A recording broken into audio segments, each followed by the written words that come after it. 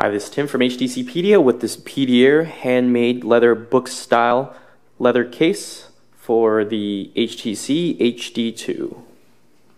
Here is the case itself. It's made from a nice leather material and it has this very cool crocodile pattern to it, both on the front and the rear. And as we open it up, the pattern continues on the inside. We also have slots on the left hand side for credit cards, business cards, etc. And this is where you would slide your phone in. I'll show you that right now. Just slide your phone in like so. Now since this is leather, it's going to be a little tight at first, but in the future it'll wear out and it'll get a little bit easier to take in and out. Has this little cutout on the front for the light sensor.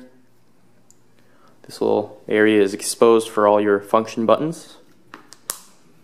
You have access to your headphone jack, charging port, and your volume rocker. Also on the back, we have cutouts for the camera and the flash, and these little holes for the speaker grill.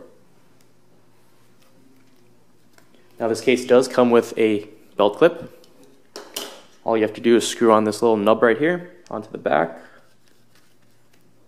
and clip your belt clip in.